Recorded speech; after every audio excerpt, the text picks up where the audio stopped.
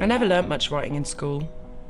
Anyway, by the time I'd left, pretty much everything had gone digital. Any writing that I did need to do, I could do on my phone. WhatsApp messages, Facebook posts, comments on Instagram, you know? It didn't matter that I wasn't very good at spelling or that I couldn't use an apostrophe to save my life, because my phone did it all for me. But then, when was it? About a year ago, a few things happened. I had to write a letter to my son's school.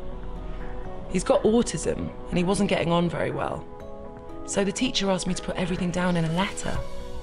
Then my boss, I volunteer at one of those Click Sergeant shops, he asked me to send an email to all of the other volunteers about a fundraiser we were doing. And then I was selling my house, and I wanted to sell loads of stuff, so I wanted to put one of those flyers or a leaflet together for a car boot sale I was having. Anyway, I realised that it didn't matter if I couldn't spell or I didn't know how to use punctuation, because I had absolutely no idea how to write any of those things. And for the first time since I left, I really wish I'd paid more attention at school. So, I started an English course. I learned a whole bunch of stuff about spelling, punctuation, paragraphs, how to write a letter, blah, blah, blah. But the most important thing that I learned, and I was not expecting this, was that if you can put your thoughts down clearly and correctly on paper, or anywhere else for that matter, people actually sit up and take notice.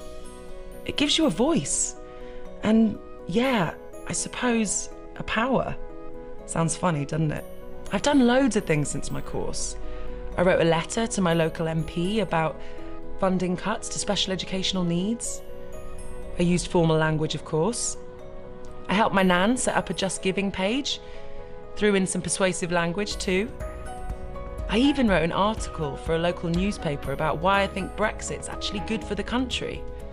Yeah, who can believe it? I've actually got plans to write a children's book next. I don't like much of what's out there for children with autism. And the kids and John, they're dead proud of me. And that makes me feel, well, totally made up.